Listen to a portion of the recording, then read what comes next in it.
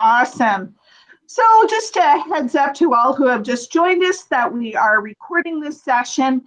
Please also be considerate of the bandwidth. So if you would please minimize your screen and mute your mic, that would be incredible because we are ready for a fantastic morning with you today.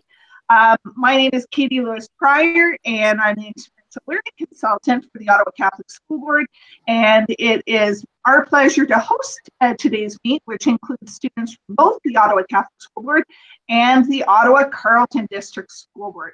And with me today is our incredible community partner from the Ottawa, I was going to say Ontario, Network for Education, Christina Price. Christina, if you want to introduce yourself this morning. Good morning, everyone. I'm Christina Price from JA Ottawa and the Ottawa Network for Education.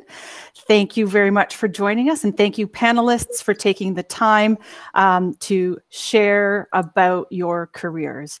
I'm passionate about career exploration, and so I'm very excited about this day. Typically, I lead the questions in this, but for today, my colleague Katie's going to do it because this, like she said, this is right up her alley.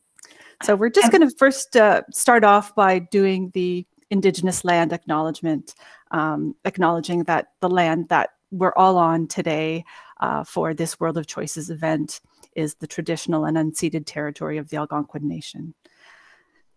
Back over to you, Katie. Yeah, and actually, just to continue on that, hopefully some of you saw that supermoon earlier this week. I was looking on one of the websites because I used to be the Indigenous Studies consultant for the board, and there are actually 13 moons that the Algonquin people marked seasons and times by, and we've just headed into a fifth moon, which is the flower moon, and it's a time of planting where it's supposed to be a spiritual time when we look into ourselves deeply and consider healing. And I think a lot of those things reflect pretty well with our times now with the pandemic. So we'll continue on with our day. We'll start with some introductions to our incredible panel this morning. First up, we're going to introduce you to Adrian Harewood. On my screen, he is directly to my right. We're so happy to have Adrian on the call with us today. Adrian is a host for CBC News Ottawa, so you've probably seen him on the air, and if you are one of our CAPI schools, you may have seen Adrian a couple of years ago present at our gala. So welcome today to Adrian. Jamal Jackson Rogers, also on the line with us today, good friend, Ottawa slam poet. He has also been the Ottawa English Poet Laureate. He has won an Emerging Artist Award from RBC and is in the hip hop group Missing Links. I didn't realize that until I looked at your bio, Jamal. So I want to definitely hear a little bit about writing hip hop lyrics this morning. So welcome to you. Also on the line, new to me, and I'm really excited to hear about her career journey, is Megan Piercy Monafu. And am I saying your whole name properly, Megan? Perfect. And Megan is a writer who's done community engagement and not-for-profit work in marketing and communications. So a little bit on that business side, which is great because always good to know what the options are out there. And she's been a manager and she's done that marketing and communications work for ONFE, who is our huge network sponsor today. She is a playwright and has been a playwright in residence for GCTC, and that has done the same, I believe, for Ottawa Fringe Festival. So a huge welcome to Megan this morning. Two more incredible people. Somebody I actually went to elementary school with. I got to trot that out again, Caroline. Caroline Pignat is a teacher, a writer, a novelist. Many of our students who are on the call today have probably read her works, such as Egghead, The Gospel Truth, the Greener Grass trilogy. She is a Governor General Award winner for 2 books. Those were Greener Grass and Gospel Truth. And she also writes poetry, and April is Poetry Month. So it's also pretty great to have both Caroline as a poet and Jamal on the line as poets today during April Poetry Month. And finally, not last but not least, Heather Wright, who has a degree in English from Bishops and has done a lot of career exploration. So I'm actually really excited about your career path as well, Heather, and to hear about it because you did a lot of different things. banking, marketing, project management.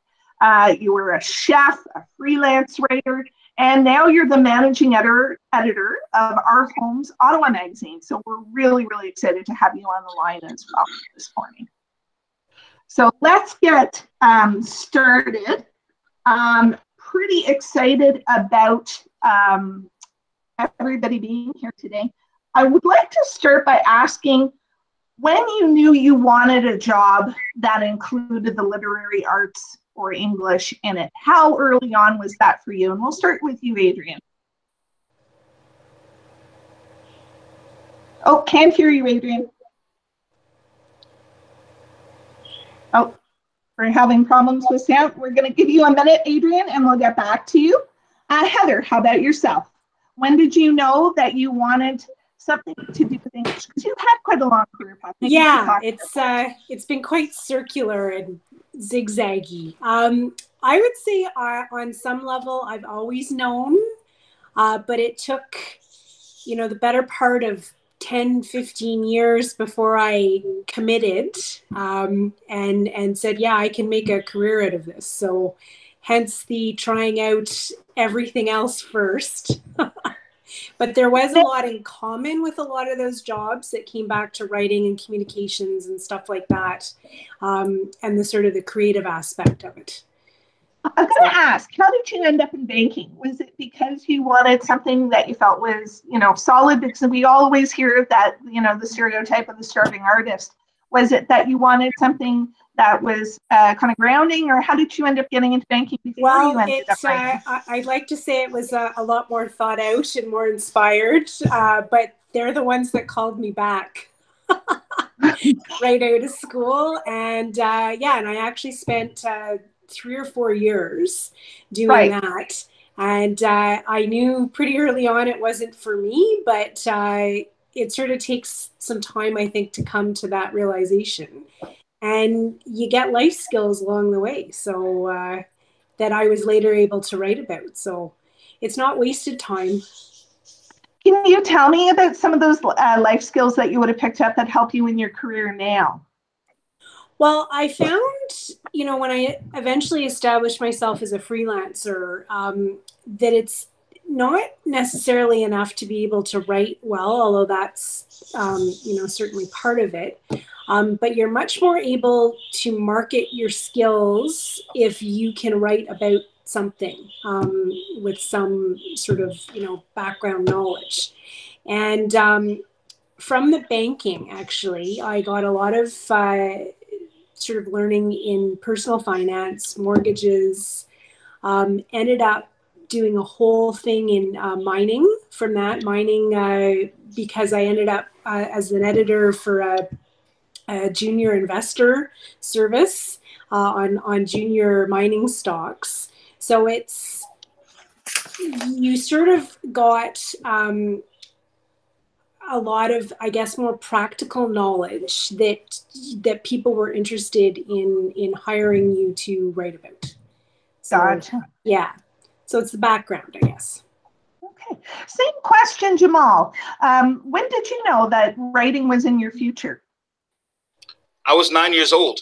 I was 9 years old when, and so if we're talking about this over 2 decades ago, I was 9 years old, and I realized that words have power in a really transformative way. I was in grade 4, and I didn't have a North American English accent. I had a patois English accent. And when I recited my first poem in front of a class, thinking that I would be humiliated because of my accent, which I was often teased because of my accent, my Guyanese accent, that I was surprised when the class stood up for me and applauded me. And that's when I realized that words have power, and my love for writing poetry and expressing myself through poetic devices was cemented. So from that point on, actually, I had told myself I wanted to be an English teacher, simply because I was in ESL, and I wanted to help students, get through ESL and find success, with the language that they are adopting. So at that time, I wanted to be an English teacher, and I didn't think necessarily a poetry career was going to emerge, but I knew that as an English teacher, I'd be able to teach poetry. But, you know, things changed over time, and I decided to just go with exactly, you know, that was calling me, which is being a writer and performer and arts educator in the form of poetic expression. And was there a poet that really inspired you, or and we know that you love hip hop, or a rapper that really pushed you onto that journey as well? There was. It's actually a poet named Langston Hughes, a poet who's a playwright, as well as known as an activist and a storyteller. He, when I first read his poem in grade 4, Harlem, he reflected exactly how I felt being new to Ottawa. The poem is about Langston's opinion, poetic opinion of Harlem and the difficulties growing up and experiencing Harlem. So when he wrote that poem, when I read that poem, I immediately realized that poetry has a way of reflecting who you are, or reflecting how you see the world, so you know, precisely with language. And so Langston has always been a poet I return to, because he captures feeling and sincerity and intent so precisely and accurately, at least in my impression. So yeah, and in rap music, I'm currently investigating and doing a lot of research on just Kendrick Lamar and rappers that came out of Compton, rappers that came out of some of the most difficult circumstances and found ways to transform their stories into inspiring messages. So rappers like Kendrick Lamar and D Smoke, both from Compton, incredibly inspire my work, because I tend to use a kind of a method from tragedy to triumph in my writing and my presentations. I love both of those poets. Langston Hughes, I used to teach when I was an English teacher at St. Mark, and I've definitely been exposed to Kendrick Lamar because my oldest son is a huge, huge fan. So really incredibly brilliant writing, especially his last album. Adrian, let's test your sound and see how we're doing. I think it's working now. My apologies for that. That's all good. Technology is sometimes not our friend, so we're happy that the gods of technology are working now. Talk about your career path as well. Did you, were you the type of person who was always asking questions when you were little? How did you know that you wanted to be where you are now? You know, well, first of all, I feel as if Jamal was trying to show me up, because when I was 9, that was 4 decades ago, not 2 decades ago. So I'm dating myself, but and I wanted to be a soccer player when I was a kid. I think that was my. I wanted to be Pele, which also dates me back to the 1970s. But you know, I think when I went to university, I'm an activist. I was a student activist, and it was a time of apartheid, and it was a time of change. Nelson Mandela was still in jail when I first went to university in 1989. So media was about, I was interested in change. I was interested in changing the world. And I saw journalism, I saw media as a way of doing that. It was an instrument, a powerful instrument that could be used to raise people's consciousness. It was something that could be used to disseminate information. It was a way in which we could reduce some of the harm that has been caused by intervening, by being involved, by being represented in these spaces. So for us, really, we saw it as being a tool. And I didn't really see journalism as a career per se. It was a means to an end. And it was a way of upending things and making, yeah, I'm just reiterating, but making change. So the interesting thing is my parents are educators, but they were also journalists.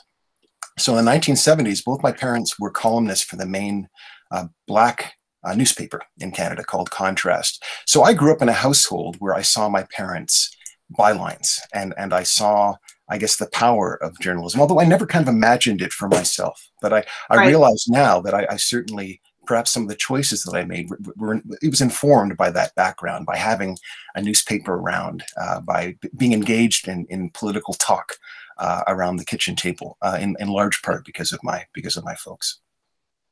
Awesome. Thanks so much, Adrian. Megan, same question. Where did it start for you? So I was sort of taught in school that there was no real you couldn't get a job through studying English. That was the message I received from my parents and also from some teachers to a certain extent. And so while I was really good at English, and I just loved reading. I was the kid with like always nose in a book. It was very much like a dismissed, like, oh, that's nice, but like, you know, do something real. And so it wasn't until I was out of my undergrad that, and, you know, no more grades, no more, you're kind of out in the world with, you know, nobody's watching over to see what you're doing, that I found that the thing that I needed to do for myself and sort of needed to feel happy was to write. Right. It wasn't really until sort of the expectations of teachers and parents and all that was kind of stripped away that I was able to see, like, this is the thing that I really care about. Now, I've been, as part of a different series, I've been interviewing a lot of theater artists for Cappy's Presents. And a lot of those artists have 2 or 3 jobs that they're doing to bring in money and to keep things going. So how important do you think flexibility is for a person who is going into an English career, or specifically your sorts of careers that you're taking part in? That's a great question. I think flexibility is really useful skill and attribute in life in general. For me, I worked for about 10 years as a freelancing artist, and, you know, taking whatever contracts possible in theater and writing and in facilitation. And I sort of found through that process for myself that after a while, I wanted to separate my art from my economic reality. For myself as an artist, I felt like, you know, I was just constantly looking for, you know, something to make money to live on, and not able then to kind of write what I really cared about. And so that's how it happened for me. I think a lot of artists get a lot out of freelancing. They love it and they stick with it. But I kind of stepped back and said, okay, well then what is the skill that I have that somebody will give me a more stable job with, and found that really, you know, writing is a great skill that a lot of places need, and really contrary to what I was taught as I was coming through school, it is actually a very valuable, marketable skill. Well, and I think especially now in the days of internet, where, you know, everything is online and needs content being produced, that, yes, you know, that old idea of, again, and I was shared that idea, if you went into English, well, you were going to be a teacher or you were going to be a journalist. There wasn't and it wasn't that there weren't careers out there, it's just those were the ones that people talked about. So I think that it's just changed astronomically. Caroline, we're going to turn things over to you. Same question. I think it started for me with a dead hamster. When I was in grade 2, my hamster Snoozy died, and I wrote a poem about it. And it was the first poem I remember sharing with somebody. I gave it to my teacher, Miss Boisvert, and she was the first person other than my mom to say, like, that's really good, or she got it, or that you must feel really sad about that. Like, it was the first time I remember feeling like a connection through something I wrote, which was a powerful thing. I didn't know you could do that, right? I always thought writing was for, well, at 6, 7 years old, it was for homework, right? And I started doing a lot of journaling and writing, and I wrote poems all through high school, and it was always something I loved doing. I never really thought it was something I would do as a career. The teachers also made me feel like I could be a great teacher as well. And I really wanted to do the same thing for other students that Miss Boisvert did for me, that kind of affirming their voice and encouraging their talent. So I pursued teaching, and I didn't really get back into writing until university, when my professor at Ottawa U in my undergrad would have me read aloud some of the things I'd written. And it was another one of those, wow, like I didn't think this was anything all that great, but I'm getting great feedback from people that don't have to say anything to me. So I think of myself as a writer who can teach. And my dad is a musician who can do art. So he earned his income as an artist but I'd say he's a musician. And even with me, I think the teaching informs the writing, because I write for teenagers. I write novels and mainly for teenagers. Knowing them that closely and working with them every day helps me write something that I think is relevant to them and feels authentic. And then also, it makes me a better writer, but it also makes me a better teacher, I think. So I like that when you pursue something you're passionate about, they inform each other. It's kind of like I'm Irish, so I kind of think of it like an Irish stew, that whatever you're throwing in there, whatever experience you do, like I was Santa's elf at Carlingwood Mall when I was 17. I know that's going to come out in a story at some point, right? So it all goes into the plot. And I think that's really cool how you see it comes back again, right? Like I used to write trees when I was in grade 2 and 3. And my children's picture book poetry is about poems about trees. That was one of the more recent things that came out. So I love that. Now that I'm getting older, I'm like you, Adrienne. I'm 50 this year. So you're looking back and you're seeing the cycle, right? It's all making sense. When you're going through it, sometimes it feels like a gong show and you're like, I don't know what's happening here. I'm all over the map. But if you think of it like a stew and all the pieces come together and it turns into something rich, like I like looking at it like that. Caroline, I think I saw you at Carlingwood Mall. I was a caretaker back then. You did? I did. I worked there. You were a caretaker? I was. They called it a janitor back then. Well, that Santa was creepy, and that's why I missed about that. Going back to what you were saying, Caroline, I completely agree with you, because I mean, I went through and did an a journalism degree. And I remember hitting 4th year, and it was a recession that I was graduating into. And I thought, I'm not going to get a job, so I might as well go back and do my English degree. And then I went ahead and went into teachers college after that. But I used my journalism skills every day. Yeah. You know, whether it was when I was in the classroom asking students questions, trying to get to the heart of things, or the research that I would do when I was, trying to pull together a unit. And even now, I mean, who'd have thunk I would be doing, an interview panel as part of the system work I'm doing at the board. So completely agree with you. And also I'm in that 50 category with you, Adrienne, as well. So we're a bit of a club this morning. I want to talk a little bit about, Adrienne, your work, because not only are you a journalist, you've done 2 very different mediums. So you started, correct me if I'm wrong with this, you started in radio with CBC, but now you're in TV. Could you talk a little bit about the differences with those mediums and what kind of skills transfer across and what new skills you had to learn? You know, I should say, but I actually started in community radio. So I worked in community radio as a volunteer, and then I managed the McGill station for a couple of years. So I was in community radio for about 10 years. I think it's so much of journalism is about listening, and so much is about paying attention and recognizing the fact that everyone has a story to tell, and that everyone deserves dignity. Right. So I think that's where it starts, that one has to kind of pay attention and one has to honor the subjects that one has the privilege of engaging with. I think the other thing that is required, another quality that's required both on radio and also TV, is curiosity, right? Wanting to know more, wanting to ask questions.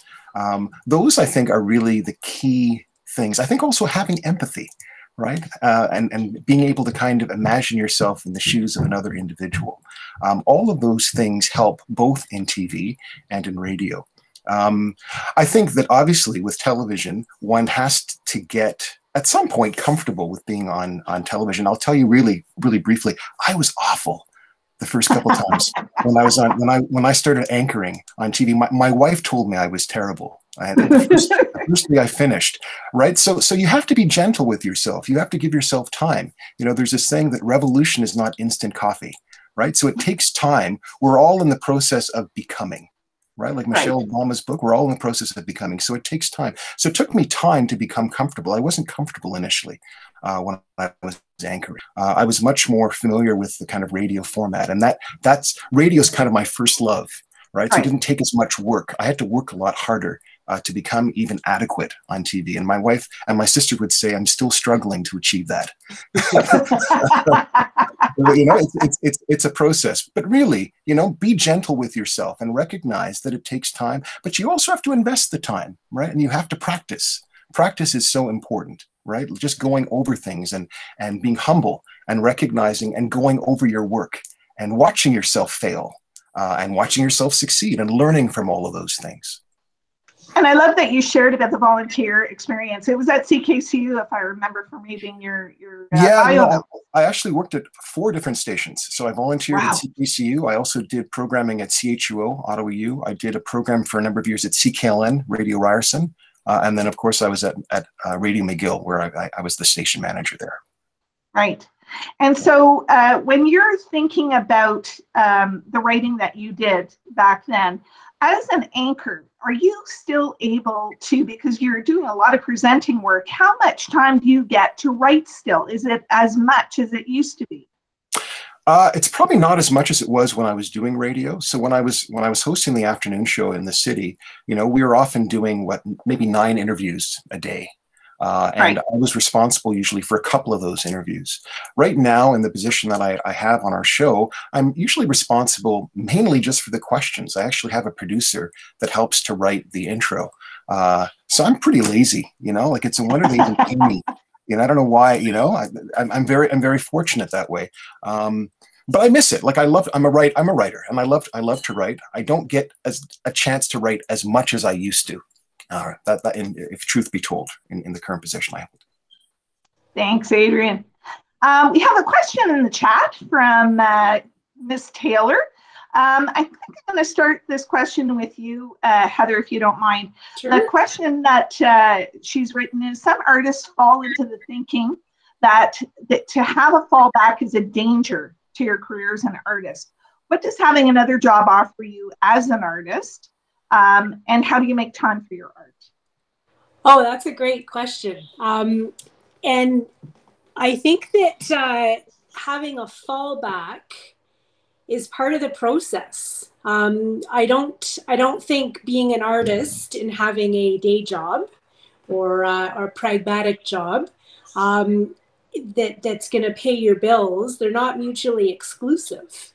I think that you need to trust your vision and sort of see what you have to do in real steps to get you there, which is certainly what I did, you know, with my sort of weird and wild career path. But I even, when I decided I once and for all was going to freelance and eventually become established in that, I had 2 young children and I went out and waitressed it in the evenings, you know, and then thinking I would make time during the day to write, which I did, but it took a lot longer than I thought it would because, you know, it comes back to time management too, and having the opportunity. But if it's really important to you, you will find a way to find that time, that creative time. And it helps to sort of have, I think, different jobs or different opportunities along the way, because it gives you a little bit of perspective too, and it sort of reinforces some of your choices, or it reveals that some of your choices are mistakes. And you don't necessarily mistakes aren't always mistakes if you end up where you want to be, right? So right. Yeah. And I think you learned an awful lot from your mistakes. I mean, yeah. Certainly the things that always went easily for me, I didn't learn as much from them as I did from the things that didn't go well. Yeah, absolutely. Jamal, I think you probably have a lot to add to that question as well, too, because you really have a lot of different careers on the go at the same time. You're an arts educator, you're a poet. I know in the past you've done work for Youth Ottawa as well, and I know that you have an incredible schedule that you spend a lot of time juggling. Can you talk about the value of all of those different opportunities? Well, I spent a good amount of time in my professional career since I left post-secondary education working in fields that I'm very passionate about. I'm very thankful that I'm grateful that those fields ended up being having a lot of transferable skills to what I do now. So I studied early childhood education. I studied child studies. Again, I wanted to be a teacher, right? And so working with youth, students, even adult learners was a passion of mine already. And so engaging with audiences and being someone who is, you know, either a mentor or an educator was very natural to me already. And I had a whole bunch of different like ideas and programs that I was running for the longest time, never thinking that poetry could sustain me. But it was my mentor, Jalal Lightning Rod Nuruddin, who is the founding father of the historical spoken word group, The Last Poets, and who's also credited with being one of the godfathers of hip hop. He told me that, Jamal, you know, when I asked him one time, I said, you know, Jalal, I'm so close to being a full-time artist. I have like 7 different jobs that I'm doing right now, and none of them are arts centered and focused. And then I got a bunch of other, you know, contract work opportunities that are arts focused. And I feel like I'm ready to make the big leap to being a professional artist. And he told me, you know, a piece of advice that changed my life, essentially. He said, Jamal, when all of your art can sustain you, and replace all of the other jobs you're doing, that's when you know it's time to make the decision. And he said specifically because I was a father, right? And so when he told me that, that's all I did. I basically said, okay, let me now build more opportunities for myself. Instead of waiting for opportunities to come to me or someone to call me at home, I said, let me study, learn, and build more opportunities for myself. So that way I'm a person who comes with a lot of assets and a lot of value. And so over the last 12 years, I've been immersing myself in different areas of artistic expression so that I'm more valuable to the artistic community here in Ottawa. So I've learned how to put on events. I've learned how to run a nonprofit and start a nonprofit as well, too. I've learned how to run a community-based arts studio and performance center. I've learned how to be an arts educator and songwriting educator and so on and so forth, and book tours, write grants. When I combine all these things, it helped me to now leverage my potential as a creative. And so that way I spend little time waiting for opportunities to come to me. I can either make my own when things are dry and make my own events and put on my own productions, or I have so many skills that I can offer to the community that I'm getting, you know, regular bookings. So it's about, you know, understanding how you can really immerse yourself in that format that you're studying. Think of some of the most famous people in the world who you think would be able to retire just making music, for example. They have so many different endeavors going on because they know that they want to be able to diversify their portfolio. So it's really important to think about when you want to make that move from being maybe a hobbyist or part-time and then to a you know, full-time, that it is okay to go staggered. It's definitely okay to have you know, other occupations or side hustles going on. And I think they refine you in the end, and they help to clarify your path more. So one of the big things I just took from that, other than that, I like that hustle, that entrepreneurship piece, but one of the other things that you talked about right at the beginning was mentorship. Could you talk a little bit about how you find a mentor that is going to make a difference in your life?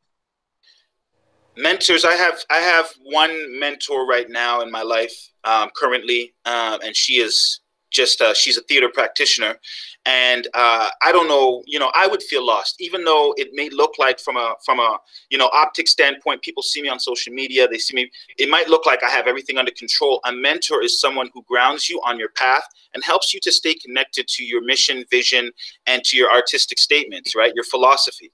And so I found out the importance of mentors when I got into arts education. My first mentor, being a poet, he suggested me for a position at Mask because he was leaving the position, and he said, I think Jamal could take that position at Mask. And Mask is an organization that puts artists and connects them with schools and communities. And I was like, I know a lot about poetry, but teaching poetry, I don't know. I teach other things, right? And they said, well, give it a shot. I did and because he believed in me, mentors offer an incredible, right, support system. He believed in me. even though I had not done 12 years ago a poetry workshop or exchange before, or, you know, facilitated any of the such. So mentors there are mentors out there. There are people who are willing to pass on their knowledge. And if you can find, the earlier, of course, you know, with, you know, if you need a parent guardian to be an intermediary, but the earlier that you can find a mentor in the thing that you want to do, the much better it is for you. They're an awesome support system. They'll tell you the pitfalls you should avoid, especially if they're still active, and they will be, you know, kind of like that encouraging ear, or encouraging voice, I should say, to you as you continue to progress and develop in your journey. Because sometimes you reach a plateau, you might not know what's next. A mentor who has experience will be able to show you how to transition or to carry forward from what you've been building and to create legacy. So I currently have a mentor, and I'm in my late 30s. I have a mentor, and she works with me often, and I suggest it for everybody. Totally agree. Totally agree. Continuing to talk about mentors, but also your peers who are in the same community as you. Caroline, could you tell us a little bit about writing and how much of it you share with other people to get their opinions? Like, are you in a writer's circle where you show your early work to people to get feedback? Yeah, that's a great question. And when Jamal was talking, I was thinking about that there, I don't know if I have, like, my editor's been somebody, obviously, through my career, but it's been writing groups, and those change. I took a writing workshop. That's an important thing, I think, to mention too, to keep learning your craft. You're never done learning, and that's going to keep inspiring what you do and take you in new directions. So I'm always going to writing workshops as a participant. I give them as well. And at the very first one I went to, it was by Rachna Gilmore in Ottawa. I met there were 4 other ladies, there were 5 of us, and none of us had been published. And that's how we started. We'd meet once every couple of weeks, and we would share what we'd written and give each other feedback, just like you do in school, where your teacher makes you do peer editing. That's actually a legit thing. And that's how Egghead, my first novel, started. Just getting that feedback, and it was interesting because I didn't always do what they would suggest, but it kind of opened my eyes to things I hadn't thought about. And you think you've said something clearly, and the feedback helps you see how maybe it wasn't as clear as it should have been. The later I got in my career, the group kind of disbanded, but I stayed in touch with the ladies, and one of them is an editor, so she would read my work for me. I still get my husband to read my work. Whenever I finish something, he'll read the whole book and give me feedback. And when I was teaching writer's craft for quite a few years, it was awesome. It was like having a writer's group every morning and getting paid to go to it. So we shared, like, I would do the writing prompts with the kids, and we would share what we'd been working on. And you just, like, we're all on the same level. We're all beginning a new project. Like, I find that really inspiring, being around other artists.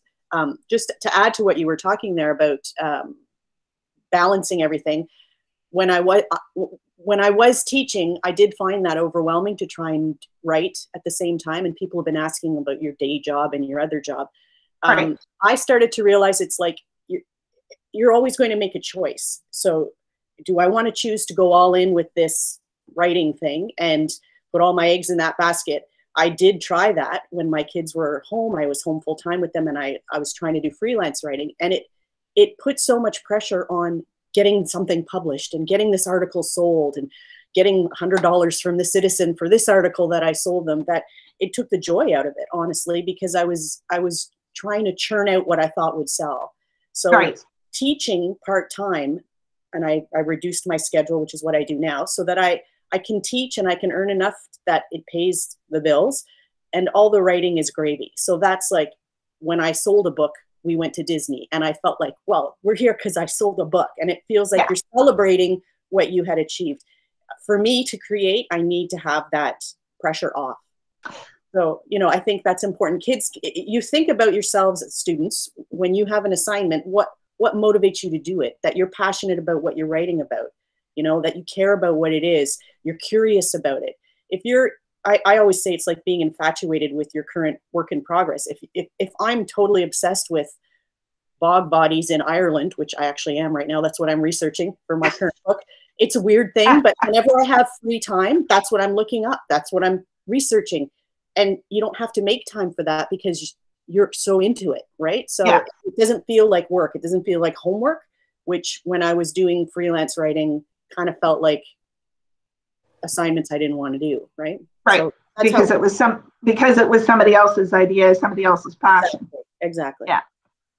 There was a question in the chat from Miss Tellerican, and I want to you sort of touched on it, Caroline, but I also want to ask Megan this question as well.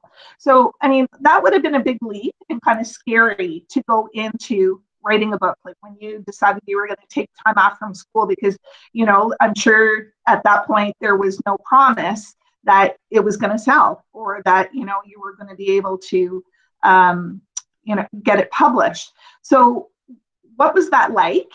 And how did you get over that fear? How did you just go ahead anyway? Are you asking me or Megan? Yes. Yeah, I'm asking you, but then I'm going to go to Megan. Sorry. So how did I get over the fear of wonder? Like, there are things you can't control in any career, right? So I like the stability of teaching and knowing I have a paycheck that's this much money every couple of weeks.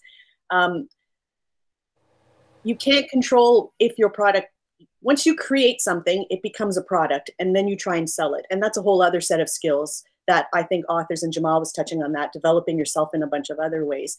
So I try to just let that go and put it out there and keep doing, like, there's great organizations that help you, like Canscape and SCBWI, writing organizations that can teach you the skills about submitting and trying to sell your product. But really, then you have to let it go, because I can't control how many kids are going to buy the book or like it. So even though I thought the first book I was going to be like on Oprah and famous and in her book club and, you know, life will be easy, I realized even after 2 Gigi Awards and 7 books, I still have to teach to pay my bills. So for me, that's just the reality of it. And it took me a while to get to a point where I'm like, that's okay. I can only control what I'm creating, and I'm just going to keep creating whatever I feel inspired about. So that's kind of how I've dealt with the fear of it. Awesome. Thank you. And Megan, so your take on that, like, because you are doing a bunch of different things, and you've done things in your past that have been scary and have probably been a leap, like doing those artist residencies. Yeah, I'm actually quite similar to Caroline. I think you're frozen. Oh no. No, I can hear her. I can hear you now. Maybe it was mine. Yeah. I'm okay.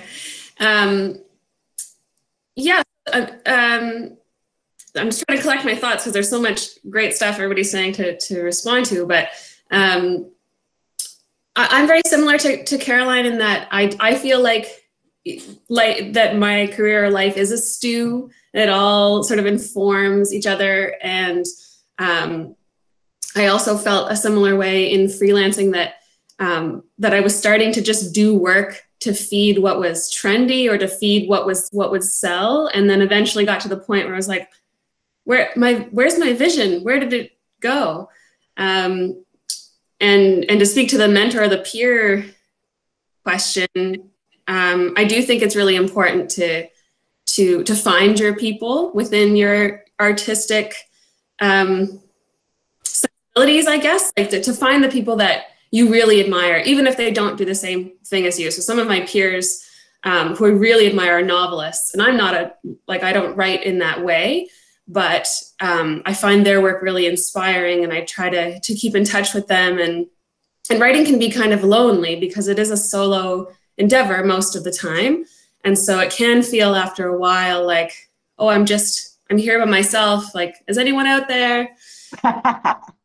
So to have sort of peers to reach out to who, like, even throughout the pandemic, not being able to get together, I'll send them an email once in a while and we'll have a bit of an exchange of, you know, how's it going? And these people are really important to me because, in part, they're important to me for a number of reasons, but something that they do for me is they also sort of believe in their artistic vision, and they will hold their peers, myself and others, to the same thing. Are you putting out into the world what you really care about? Right. Are you thinking about the implications of what you're putting out into the world? Because I do think it's important what we put out into the world is important, and what we, the effects that we can have. So having peers that kind of hold me to that sense of responsibility in the work is important. I don't know now if I'm answering the question, actually. Oh, I think you are. Yeah. Sorry, go ahead.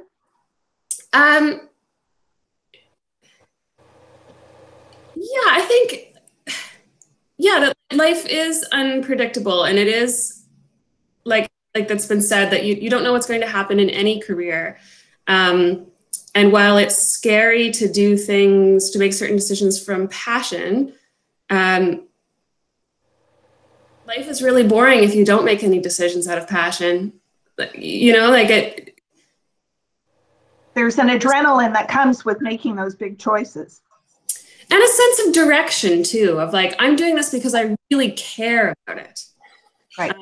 And so that gets me up in the morning. That gives me a sense of life and motivation, that always serving, you know, what seems to be the practical choice, that might not make you happy, and that it might not even end up being that practical.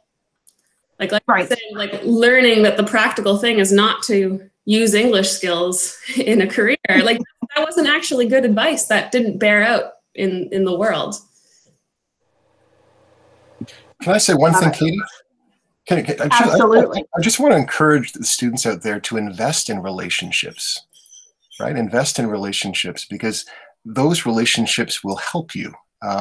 We all go through really tough times and difficult times. I've struggled at moments in my career, and I really have leaned on people. You know, people have lifted me up. There's so many people who have helped me, and I wouldn't be where I am today had it not been for those relationships. And those are relationships that are predictable. You know, yes. Megan was talking about the fact that so much, you know, there's so much unpredictability. But having those kinds of mainstay, having those that solid foundation that you can turn to is really, really important. I can also say, and it's not, there's a material effect as well. And, you know, like the fact is that I have been informed about jobs by my network. You know, friends have told me this is available. This is available. Had I not, for example, had a network, I wouldn't have become the station manager at McGill. I was told about that job by my sister and some friends. There have been numerous other positions that I've gained thanks to the network that I've been able to develop, to cultivate. So again, you know, that's just a life thing. Like, just invest in relationships because it does come back to you. And it also exactly, you know, Jamal was saying the same thing. He had a friend who talked to him about the job at Mask and helped him get that job. So, or, you know, let him know about it so he could, you know, take a shot at it. I want to turn a little bit and talk about, we are starting to close in at about 10 minutes left. I want to talk a little bit about accuracy and getting things right. And I'd like to talk about that with you, Adrian, and with Heather. And we'll start with you, Adrian, because in your job, you're sharing all the news that's out there that to help inform people with the choices they're making and let them know about the world around them. So if you could talk a little bit about how important getting it right is in your job. Yeah, well, we know how much damage can be caused by misinformation, and particularly in a world where things are traveling at such speeds, you know, wrong information can cause a lot of harm, can cause a lot of damage. So it's important that we double and triple check our work and try to be as accurate as possible. Invariably, we're going to make mistakes, and that happens from time to time. And then, of course, when you notice that mistake, you try to correct it, you know, as soon as possible. But really, you are always trying to be as precise and as meticulous as possible. There's sometimes that you feel the pressure to release the information quickly because you know you want to be first. Right. But sometimes being first isn't everything that it's, you know, it seems kind of attractive, but it's not the most important thing. All right. It's not the most important thing. Like, at the end of the day, you want the information to be genuine and authentic, and you want to be able to verify what you're doing. And that process of verification, of course, is very, very key. It's very, very important in journalism. And ultimately, it's about your credibility, right? It's about Exactly. the only thing that you have is your reputation. And if you play with that a little bit too much, it will affect your ability to do the work that you want to do, because people won't trust you, right? And trust is so important when it comes to journalism and writing, of course. People don't like being duped, right? And people get very, very resentful when you have misled them, right? So it's very, very important for your own professional reputation to try to get it right the first time. And Heather, even down to, I remember from J school that, even something as basic and fundamental as getting somebody's name spelled correctly is such a crucial piece of this.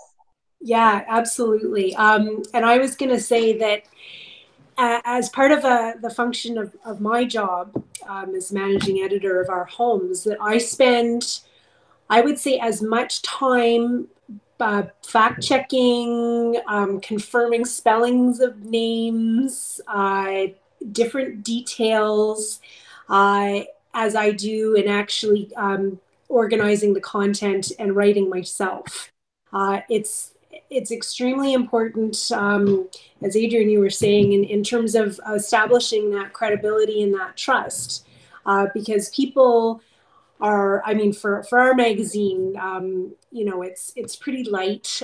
It's not hard hitting journalism exactly, but they want to be able to have accurate information, and that we're representing the homeowners and our different people in our stories accurately as well. And we actually have a very collaborative process with the people that we interview and that participate in our stories to get their feedback from a fact-checking standpoint. And then after I'm satisfied that we've got everything right, then it goes off to my head office where it goes through a very rigorous fact-checking and accuracy process as well. So there's a lot of time invested in doing that, and it's because it's so important.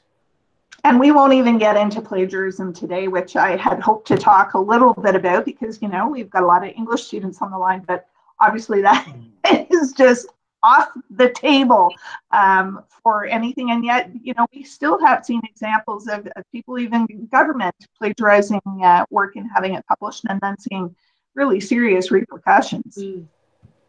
Yeah. So I think we're going to head into, because we are in those waning moments of our hour together, we're going to head into a little bit of a rapid round. And some of these questions will be unfair, but I'm going to ask them anyways.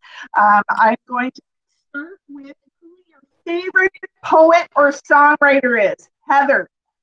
Oh, God. Jamal. Hey, Jamal. Nice shout out. Jamal, you're up next. Favorite poet or songwriter? Favorite songwriter, Bob Marley. Excellent. Adrian. I'm going to say Linton Kwesi Johnson. Thank you very much. Some good people to check out today. Megan, and this could be a playwright too for you. Oh, I chose a poet, Gwendolyn Brooks. Okay, fantastic. And Caroline. Irishman, John O'Donohue. John O'Donohue. Okay, we're going to go in reverse order now. Caroline, what novel influenced you the most as a child or teenager? Got to pick one. Judy What's your Blume. gut say? Yeah, I can't think of the title, but I read all her Judy Blume books. I love that it was like real. Felt like a real person. Are You There, God? It's Me, Margaret. And all those, yeah. Yeah. Megan. Chronicles of Narnia. Oh, love Yeah. that too. Adrian. I'm going to say two. I'm going to say Crime and Punishment, Dostoevsky, and I'm also going to say James Baldwin, Another Country. Okay. Jamal. This is favorite novel? Yes. What influenced you as a kid? Something you read? What influenced me as a kid? Swiss Family Robinson. Oh, interesting. Yeah. And now Heather. Oh boy, that's a big question.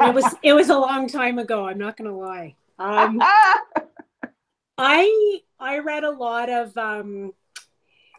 I can't remember her name, but it was the Tales of Beverly Cleary. I think it was the Tales of the Fourth Grade Nothing and Ramona. And I think she just passed away. She did. I think so. Yeah. Yeah, she did. But, yeah, but that was a while ago. In my youth. When do you write? What is your time of day that you write, Heather? I write all day long. I fit it in between other things, and I find early morning when I'm up having my coffee, I can get a lot done. But I also write at 11 o'clock at night during the day if there's time, and I integrate other activities in my day as I like, because I have that flexibility. So, Adrian, when do you write? I have poor sleep hygiene, so all the time, probably every hour. Yeah, and any hour of the day. Yeah, unfortunately. Jamal. Oh, Jamal. I write when I can schedule it into my schedule. So whenever I have space to, take away some writing, get some writing done, that's when I do it. Megan. I'm a morning person, so if I can be writing by like 8, then probably my best stuff will come at 10. This is my general thing, and I protect my time. I'm pretty committed to working part-time, so I have Fridays. Friday is my day. It's my writing day, and I hold myself to it. Caroline. I journal every morning, so that's not anything that ever gets published, but that's free writing every morning, which I make my students do too, and some of them don't like it, but I tell them it's so worth it, so worth it. As for the writing projects I do, like Jamal, I'll schedule time and usually do like 6 to 8 hour, go deep, go long kind of thing, and then don't write for a couple of days after that. But I feel like I'm always writing something in my head, so I always have to have that with me, or paper or something to jot it down, just because the ideas pop up at the weirdest times. Okay, we're going to sneak one last question in, so we'll ask each of you to be fairly succinct. When I have writer's block, Adrian? Fight it to the death. Jamal? I've never had writer's block. That's awesome. Heather? I put it away and come back with fresh eyes. All right. Megan? I go for a walk, and I usually talk to myself, talk it out while walking. Okay. And last but not least, Caroline? I do something else creative. I call it creative cross-training. So I learn how to knit socks, or learn how to watercolor, or learn how to macrame, just something totally different. And I think when you're doing those things, when your hands are busy, your mind starts going. Yep. Yeah, they call that flow. Well, I can't believe we're at 10 o'clock. What an amazing hour. We can't thank our panelists enough today. Thank you so much, Heather Wright, Jamal Jackson-Rogers, Adrian Harewood, Megan Pearson-Monafu, and Caroline Pignat. You have been so generous with your time and your answers. And a massive, huge thank you to Christina Price from ONFE for organizing today's event.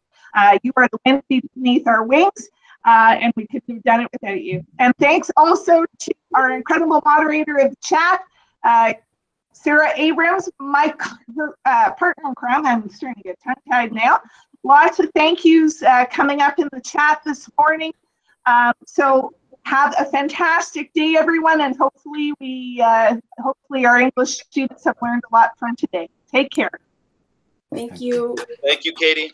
Thank you, for Katie. great hosting. Thank you. Thank you. Thank you.